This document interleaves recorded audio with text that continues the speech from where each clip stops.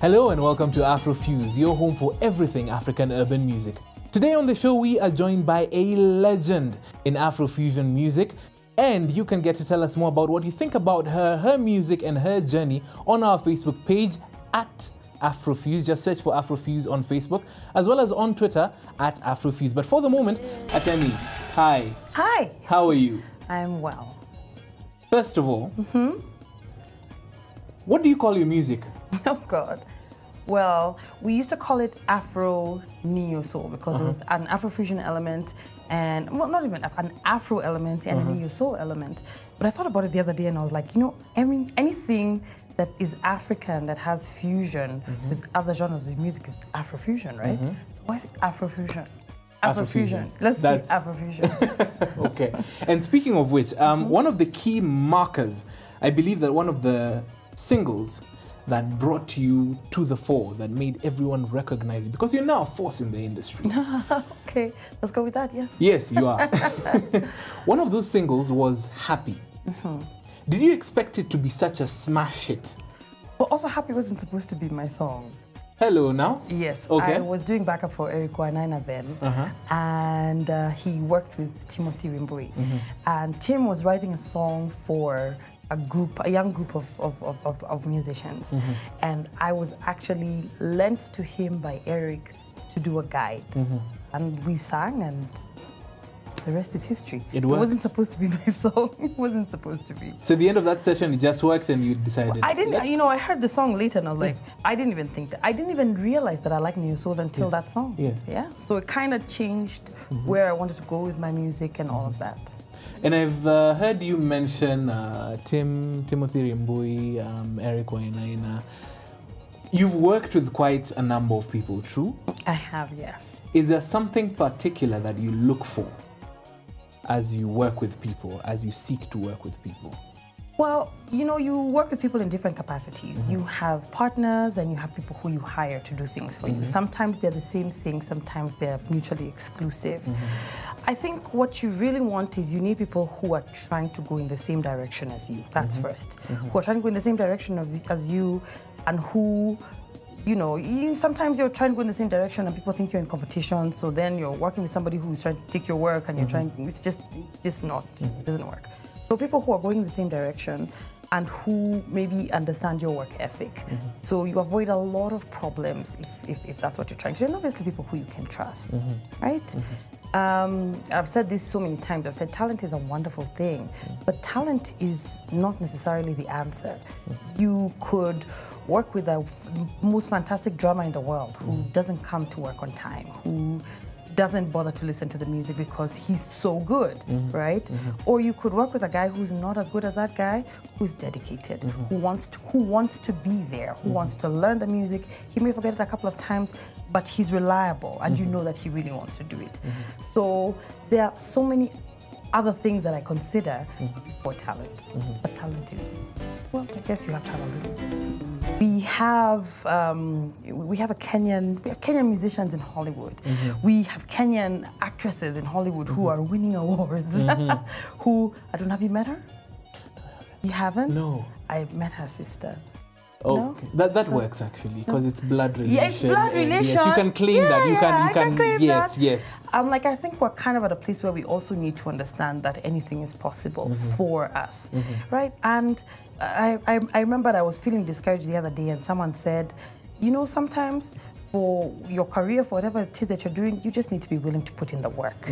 And that's what I'm doing now. Right now, we're putting in the work. We're writing the music. We're trying to get it out there. We do shows like this with you, so that other people who may never, you know, come across my show, who maybe someone else might hear my music, and we're going further, right? So when I'm talking about the Grammy, meow, joking. It's coming. But definitely, I would like to, in 10 years, I would like to have crossed the international barrier, because, you know, for some reason you find that Western musicians will become big worldwide. You know, Beyonce can come here and perform, and as like we're talking about early, guys in her shags know her name. They know where she used, which road she used to live on, and who her best friend was. Okay, here we have a wonderful music industry, and where people know you in Nairobi, and And other than that, when you think about it, can you think of 10 fantastic musicians, African musicians, who crossed over internationally and are known for their music, not for being an African? You know, when you think about Adele, you don't think, and she's British, she's a good singer, and that's it. So that's the kind of thing that we're looking at doing. Let's be a fantastic musician first, then let being an African be secondary. All right, so we know that the Future has a Grammy. Yes. No, that's a guarantee. That's yes. done. I claim it. Thank you. I claim it. Yes. Yes. So Future has a Grammy. yes. The present, Atemi, is a force. It's a name that you hear and you listen, you pay attention. Really? Yes, it is. Who is that? However, what has changed between when you started and getting to this point? Well, a lot has changed. I think maybe most importantly, I toughened up because I'm really, you go and this one door closes and then you go and cry for 3 days and kind of understanding that closing doors and things changing are part of growth. So just because this one thing didn't work out, I remember this one time there was a famous musician in town who shall not be named, and I really wanted to meet him. And I was talking on the phone to Eric, and I told him, no, if I don't meet this guy, he has a record label. Then Eric told me, there's no one thing that is going to change your life, okay? No one thing. If you meet this one person, nothing is going to change. It's not the one thing that's going to change you forever, okay? So stop imagining that one day you're going to go around the corner and meet this person who is going to completely change your life. Stop it. You need, bottom line, I'll say it again, you need to do the work. Okay? So swallowing disappointment and saying, okay, so no, so we can't come and do the show. Okay, I'm going to do something else. That's one of the biggest things. The other thing is, I think when I started singing, because I come from a musical family, so we've been singing from the time we're small. And then I went to university, I sang in a cover band, I sang backup for Eric. I never actually had any formal music training. So after my first album came out, I realized how reliant I was on other people. And I kind of took a year off and learned how to play piano. And my second album has maybe 80% of my own work. 80%? 80%. On my first record, I wrote one song. Well in. Yes. Very well in. Yes, I think so. Actually, yes. Given the chance to retake anything, what would you go back and redo? Well, I'm not sure that I would go back and redo anything because, when I started doing this and, I started singing a cover band and I started singing with Eric, I was really not a serious person. That's the truth. Truth be told. I was not very serious. In fact, I'm one of those ones the family are like, oh, you pay rent? Oh, thank God. Thank God. You graduated from university? Oh, God, be praised. Oh, my goodness. I wasn't that serious a person. So I actually think that for me, the turning point was when my dad passed away. I kind of realized that life needed to be. So I guess the only thing, if he had died earlier, and which is bad, you can't say that.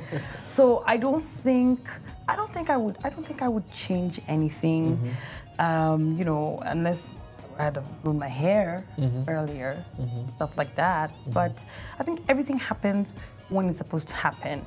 And sometimes wishing that you had started doing something earlier, you were able to jump into something earlier, is just, you kind of maybe not realize that you're probably not ready. You're not in the place where that is something that could happen.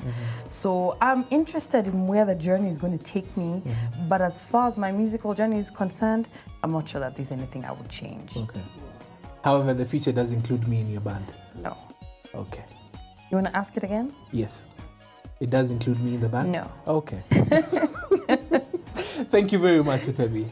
Thank you for joining us. Thank you for having me. There we have it, Atemi joining us today on the show on Afrofuse. Please do keep telling us what you think about her music, her journey so far, as well as the continued growth of African urban music. The page on Facebook is Afrofuse, and on Twitter we are at Afrofuse. But for now, I want to leave you with a bit of Atemi. Now get up out of bed, it's time to move ahead. Don't care what people say. There's a rainbow outside your window. It's a new day, it's my sunny day.